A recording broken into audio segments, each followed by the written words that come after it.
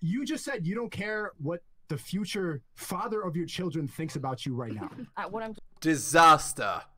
doing at 21 on my Instagram? No, honey. I don't. At 21. So she's directly between 18 and 23, which is at the prime of her fertility, and she doesn't care what she's doing. You see what I'm saying, guys? When women are in the what's it called? The rock star phase, they don't care. They're just doing whatever. But the problem is this. Past behavior is the best indicator of future behavior. No man wants to be with a girl that every other man has had. No man wants to be with a girl that's every guy's girl. So, gigantic red flag. I don't care. And notice how all these girls in the crowd are all agreeing. Is not worried about what I'm posting on my story right now. So, are you? Yeah, and even the guy agrees.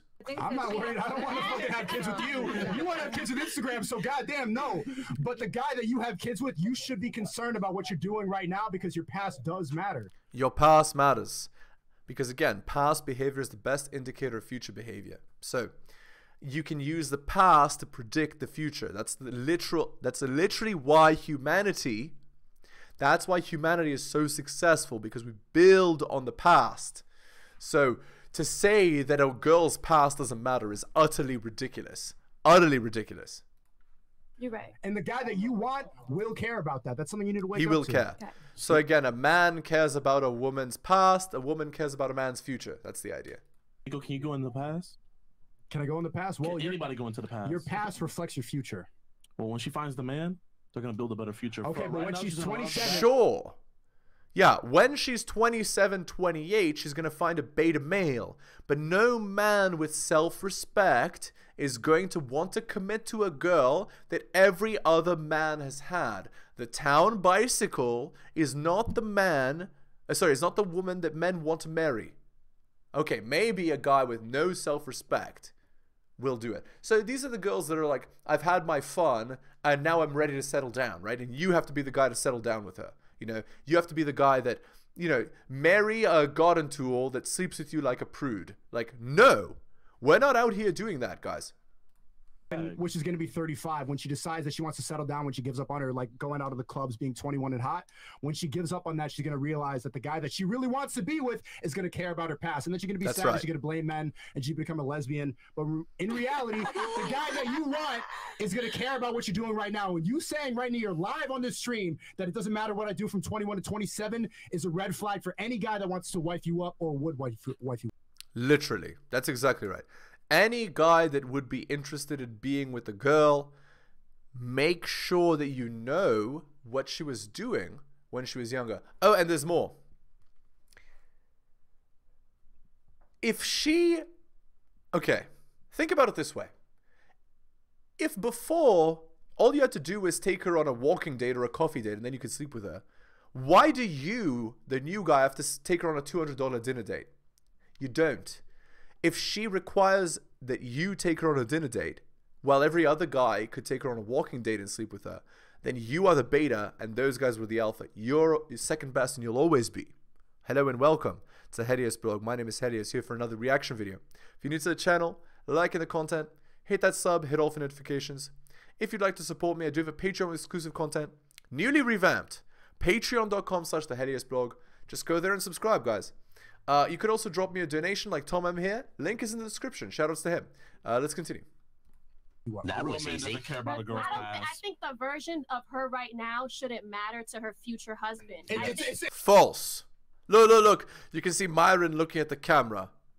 It doesn't matter what it should or shouldn't do. It does. It just does. But when the time comes that she does meet her husband, yeah, be transparent. Let him know the life you were living at this age. Whoa. But at that time, when you do meet him, the version of you now, the wife you are when you marry him, that present day, that's what matters, not what you were doing when you were 21. Let me ask the ladies a question. That's totally BS and cap. You need to control your behaviors in order to... Okay. Girlfriend is interview for wife. If you fail the interview, you never become wife. How do you fail the interview? You failed all the past interviews, right? If you've been to 20 interviews and none of the guys took you, the 21st guy isn't going to take you either, because they know that in the past, There must be a reason why you weren't taken by any of the previous guys. Right? That's called social proof. Women have social proof based on their past behavior. Question here so I can kind of get a gauge of the female's knowledge of how men think. Real fast, do you think you're more attractive right now, or let's say 6 years from now? We'll start here and then work our way. Okay. Right now. Okay. Well. No. Men get better with age, generally. As long as, you know, you eat properly, you're taking care of yourself, you're exercising, you're keeping yourself strong and confident and powerful. Yeah, men get better with age. Women, as they get older, they become less competitive, less attractive. And of course, there is a limit to men as well. It's just a longer limit, right? Like, let's say men past 45 are much less attractive than like a 20-year-old man, right? You know, because as a man, you can make yourself attractive with other stuff too. So you can be physically fit and then also be confident, charismatic, dress well, smell good, have money, you know, have friends, have a life built, have, you know, all kinds of things, right? For a girl, as you get older, like, women's bedroom fun is their primary agency, which means their looks are the primary agency. As women age, their looks fade much faster than men. So, like, of course, their value drops down. Look at Rollo's SMV graph for reference. What about you? Right now, I guess. Okay. What about you? All of them are going to say the same thing. It's the hive mind. You have to say what all the other girls say. Right now. Honestly, 6 years ago, I didn't look that fine. So no, I'm saying 6 years in the future. Do you think you're more attractive to a potential man now, or 6 years in the future from now? It's very simple. It's not my prime, so. Oh my God. I don't know. Just no accountability. Yes or no? Just skip her, bro. I'm gonna say, okay, yeah. What does that mean? That means she knows the truth. She's too afraid. Her saying okay, yeah. She knows what the truth is, but she's too afraid to say. That's why she's like, okay, yeah. It means I know I'm not done, like, reaching my potential, my peak. Oh my! This is a masculine idea, right?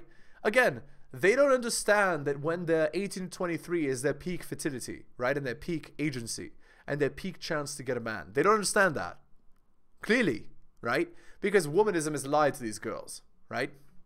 You think you'll be more attractive 6 years from now, then? Yes, maybe. Okay. All right, cool. Okay. What about you? I kind of agree. You think you'll be more attractive 6 years from now? It depends on, like, what aspect you mean of attraction. Like, what you got. Here we In go. general, two men. Looks. Do Look you at think you will Sneako. be more attractive now or 6 years from now? Looks wise. Looks wise? No. Okay. What about you? Yeah, no. I think in 6 years I'll be hot. Okay. Yes, but will you be more attractive then or less? Even if you're still attractive, you'll be less attractive than now is the point. Okay. If you look at the statistics for online dating, if you see the age that men primarily, like what age primarily they want women at, you'll get an idea for when women's prime fertility and prime attractiveness is, and it's at the age of 22. What about you? I say now. You think now? 30, Okay. 30. Smart. I was saying 6 years I would look good. Okay. No What about way. you? I mean, I think in 6 years, because I'll be 25. Okay. Realistically speaking, so this. Yeah, so if she's 19 now, maybe, right? But like, maybe. But that's because she's still in her, you know, prime years, right? So that one actually might be true, but in general, if you're past the age of 24, you're already on the decline as a girl in terms of your prime, your peak agency. This was really good to get this exercise out the way, because it really shows that women have no clue that your youth is a big part of your beauty. And there's a reason why plastic surgery exists and women do Botox shots, etc. And makeup as well. Yeah, makeup and filters and dyed hair and all of that. All of that is because it aims to make women more look more youthful is the point.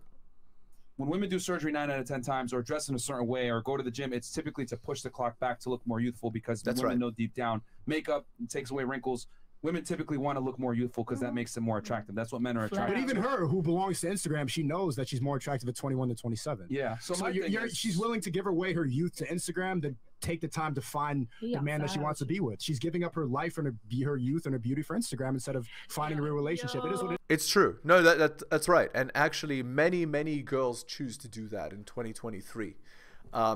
They care more about their options than they care about you. So you to them are nothing, right? Because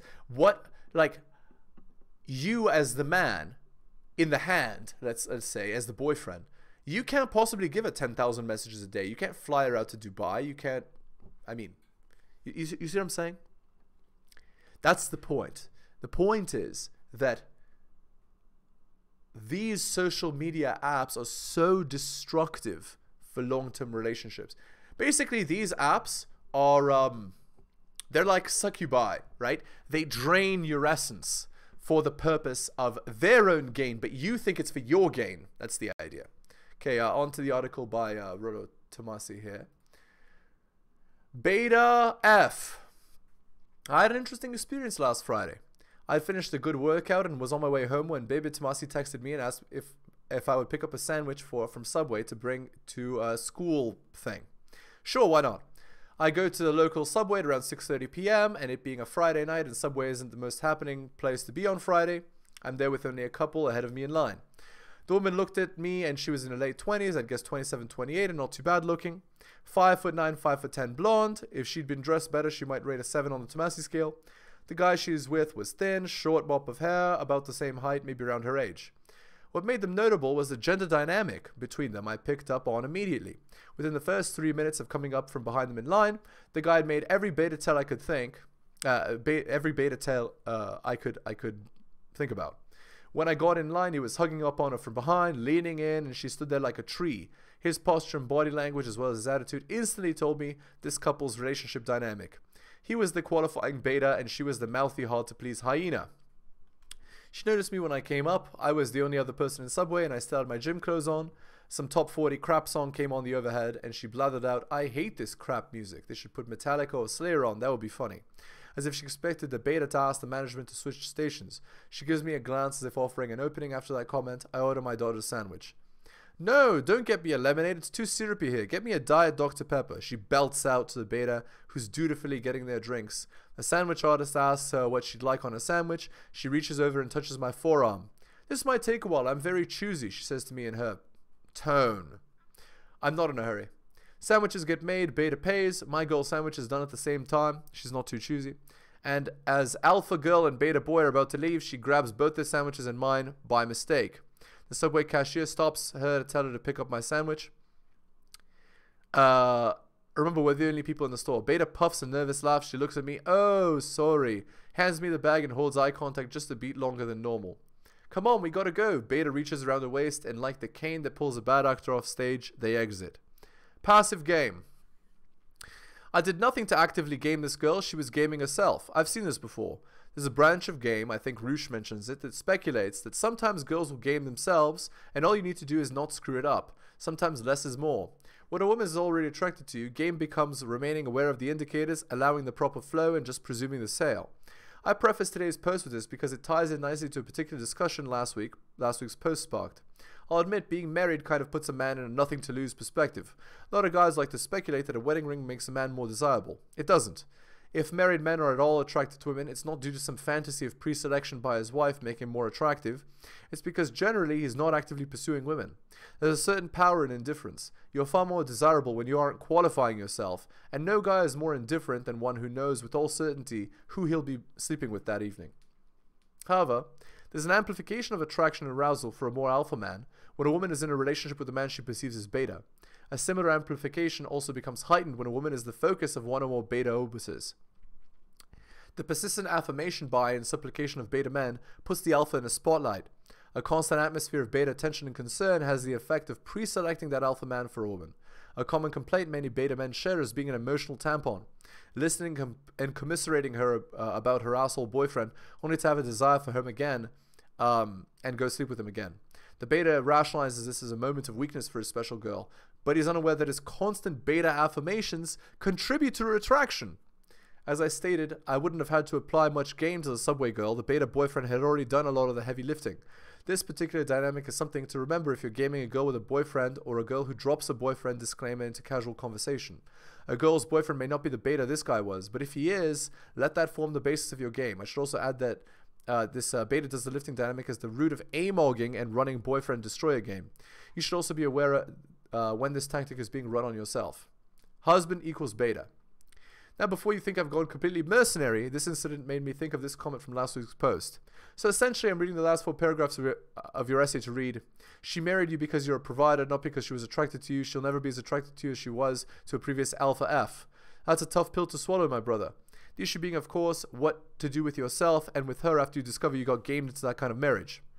Here's a tougher pill to swallow. She'll never be as attracted to you as she is of the guy she sees as alpha after you're married too. In the full interest of disclosure, Lucas had petitioned me earlier about this particular situation being similar to the guy in Saving the Best. What the kid in the subway made me think of was wondering if he had at one time been relatively alpha enough to attract this dominant woman, or if she perceives him in a good provider role. She certainly fit the script of the 27 to 29-year-old woman looking to cash out of the SMP before her attractiveness capital expired, but on the other hand, she wasn't averse to giving a perpetual alpha IOIs right under his nose. It's an interesting passive C-star CKing effect. Lucas's musings prompted the question, does an alpha drop in status for a woman once he's committed to monogamy? One common situation I get from newly RP men is that after a few years they find themselves trapped in a bedroom funless marriage or living arrangement, and they want to get to know how to get back to that hot monkey bedroom fun they had in the early stages of their relationship. Once they become RP or game aware, they realize that what they are and how they got there. The next question is how to get back.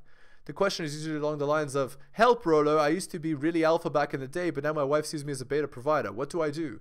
Virtually every man on the married man bedroom fun forums looks for a solution for some variant of the situation. But it's the marriage itself and its very nature that predisposes a woman to view her husband as a beta. Hypergamy being what it is, it's alpha F and beta money. If a woman, being the arbiter and deciding with whom she'll pair off with in the long term, has agreed to commit with a man, it would follow that on some level she believes this man will be a provider and parent for her and her future children. So the question then isn't so much about a man backsliding to beta after having been considered alpha enough to sleep with the woman who'd be his wife. That may be, but rather it's the familiarity and provisioning that define marriage which makes a woman consider him a beta provider by default. Dr. Warren Farrell explored this in some kind in his writing. He posited that the familiarity of marriage predisposes women to consider their husbands as family members, thus the concept of bedroom fun with a family member is repelling. This is further complicated by parenthood, when boyfriend becomes husband and then husband becomes daddy. The family familiarity dynamic makes having bedroom fun less and less appealing. I think there may be something to this, but when you combine it with a fattening and less appealing daddy and mommy, the complex worsens. Thus, any strange outside alpha becomes the stuff of fantasy. After the marriage, sometimes just after a few short years, we hear of the bedroom funless husband, fully betaized, begging for bedroom fun. But based on this previous experience with women, what should he have been looking for to tip him off? My question is pointed more towards the men who are alpha, who get duped. He's referring, of course, to the husband in the Saving the Best post. I'm not entirely sure most guys, and especially men with a beta mindset, are very receptive to the red flag warnings telegraphed by women, but Deddy makes a good stab at it. 1. A guy in that situation should take note of the kinds and types of men she was attracted to or slept with before. Huge red flag if you're markedly different from those kinds of men. For example, she used to date guys in crappy bands and small-time pro athletes, but she's taken quite a shine to mid-level business managers and guys with steady jobs, indicating she's changing lanes, going for beta bucks. This woman is for dating, not for marriage. She was a garden tool with other guys, makes you wait, and then when she finally does take the plunge, the bedroom fun is of quality. Seems to be putting on an act, a performer on stage. Entitlement mentality surrounding bedroom fun. To her, bedroom fun is a commodity which she uses as a currency for exchange. She expects something in return for giving you bedroom fun. Firmly controls the bedroom fun. Won't do certain things, will have bedroom fun only at certain times, doesn't like certain bedroom fun acts because only bad girls do that and I don't want you to think I'm a bad girl. Immediately gets up after bedroom fun to expel the stuff because I don't want to get a, closely related to this is that she remains in control of herself during bedroom fun. Never seems to be completely free or enjoying herself, always assessing her own performance in your evaluation. Wants to move rapidly to commitment. Puts out overt and subtle hints that she expects ever-increasing investment and commitment in exchange for the bedroom fun she's doling out. These are pretty good tells that a woman is looking to cash off the SMP with a provider. Okay. And there you go. Back to the video. It is, but that's what she said. Hey, but looks ain't everything. Looks ain't everything. Well, they're not, but they're a main thing, and the man wants your best. He doesn't want, you know, some other guy to have gotten your best, and then now he's getting second best. Goes down from that. That's where it starts. And if you're not attractive, then we don't want to spend time with you. Hey, Literally. it goes both ways. I don't want to deal with an ugly dude, but yeah, that's because women are only attracted to alpha men, so. Hey, here's the thing. Men are able to make up for a lack of aesthetics in other ways. Women are not. For example, if a man is unattractive, he can make more money, have more status, have some game, have some charisma. He can make up for his lack of aesthetics. If a woman is unattractive, she's pretty much dead in the water. So, True. And there's a reason why the makeup industry is $1 billion industry. Women understand this, and they know fundamentally if they don't look good, it's going to limit their ability to find a suitable mate. So going back to what I was saying with you, I think the reason why he's saying these things is that, ladies, you might say that you should be able to accept my past, but the reality is men are not going to accept your past if you have a certain past. If you have a certain type of past. I'll accept your past. Then that's not the man for you. Cap. That's right. Anyway. Accept that. What was that? Sorry, go Then ahead. that wouldn't be the man for you if you can't accept your past. That's right, exactly. And the only guys that are men for you, once you've attained a certain past, are men that you're not attracted to and not interested in. That's right. That's exactly right. What if I told you most men have a point of contention with a woman that might have a past that might be, you know, unfavorable, right. maybe promiscuous, Basically, the guy that you want has options. So if you have a past that we're not willing to put up with, we can find someone else. We got options as well. Yeah. No, you don't. No, you do have options, but here's the thing: the guys that you want, which are the guys who are competitive, and who all men want to be and all women want to be with, they all have options.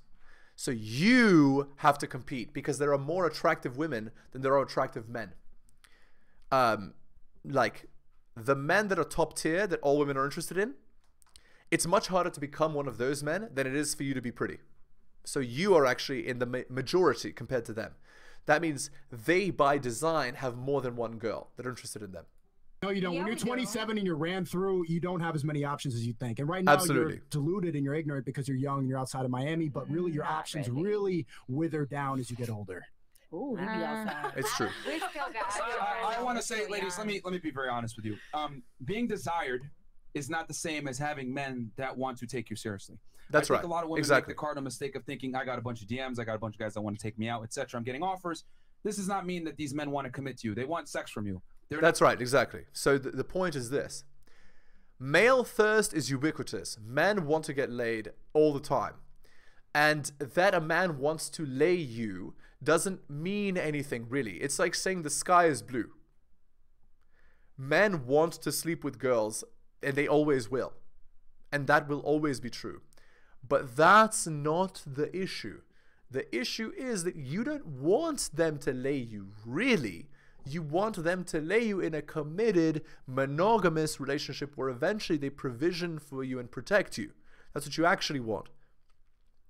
And the men that are going to want to marry you, to wife you up as you call it, they don't want to wife up girls that all other men have been with, because that guy's paternity is uncertain then. Not the same thing. And women have a very bad habit of taking male attention and thinking all of it is positive and, yo, they all want to court me, and the reality is no, they just want to fuck you. So you might say, oh, no, I'm still attractive, I can have it, whatever. The man that you want, the guy that's attractive, that has options, he's not going to want to wife up a girl that comes with a certain type of past. Women look, women look for a man with a future, man looks for a woman that doesn't have a past. So what he's simply telling you is, as you get older, your value goes down. So it's up to you to cash out while you're still up. Right. But wouldn't a real man just accept a woman for her past? No! A real man is a man with self-respect. A man with self-respect doesn't accept just anything. So why are you, like, this is the kind of guy that he associates with the feminine, right? He thinks by agreeing to the feminine, I'll be more attractive to the feminine. And while the girls might be like, yes, we have a male pretender, you're such a great guy, none of them will sleep with you because they know you don't get it. No, like, in all honesty, a real man would just worry about the future, right? No! No! Not a good man with self-respect.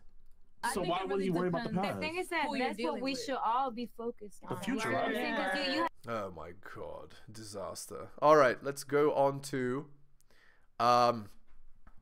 relationship advice. 2 hours ago posted. My wife, who's 23 and he's 25, got into an argument. I left to cool off. She invited another man over shortly after I left. Was she planning on doing what I think she was? You already know she was, which is why you're thinking about it. Back in February of 2022, my wife and I got into a pretty heated argument.